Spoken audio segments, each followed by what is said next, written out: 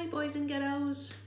Today I'm going to share with you a book from a series called Little People Big Dreams, and this book is about a man who has become very famous over the last year for all of the efforts and fundraising that he has done to help our NHS during this global pandemic.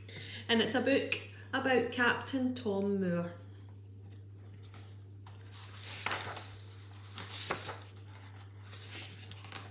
Once there was a humble boy from Yorkshire who was born with his feet firmly on the ground. His name was Tom, and the day he started walking, his parents realised he would never stop. From an early age, he showed a passion for all kinds of engines. Tom was just 12 when he found a broken motorcycle in a barn. He bought it for 2 shillings and 6pence, determined to fix it and take it to the road. Tom was working as an apprentice engineer when he was called up to join the Duke of Wellington's regiment and fight for his country in a faraway land. He had never left his family before, but his knees did not tremble. As soon as he landed in India, Tom felt like he was in an entirely new world. Sometimes he had to share his bed with spiders as big as the palm of his hand and poisonous snakes, but next to his comrades, he felt at home. His firm determination and courage took him from soldier to captain. Tom was always there to raise his team's spirits. Even in their toughest moments, under enemy fire, he knew they were on the winning side.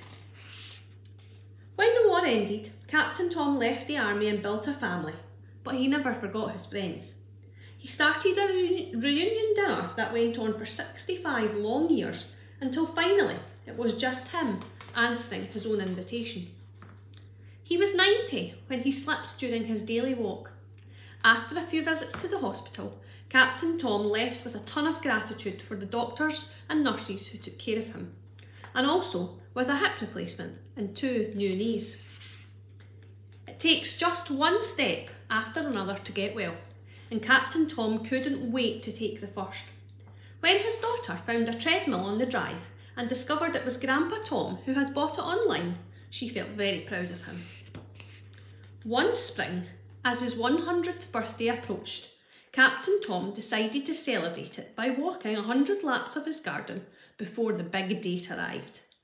He had just started walking when a global pandemic struck his country. Holding his walking frame even tighter, Captain Tom kept marching with a new goal in mind: to raise £1,000 for those who once took care of him and now were on the front line helping others, the healthcare staff.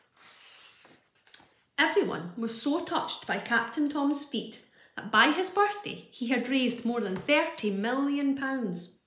His regiment was there to salute him, and he was sent cards from people all over the world, even from the Queen.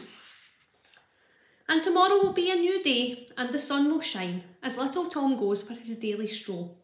The humble hero and national treasure who invites us to keep walking next to him, never leaving anyone behind.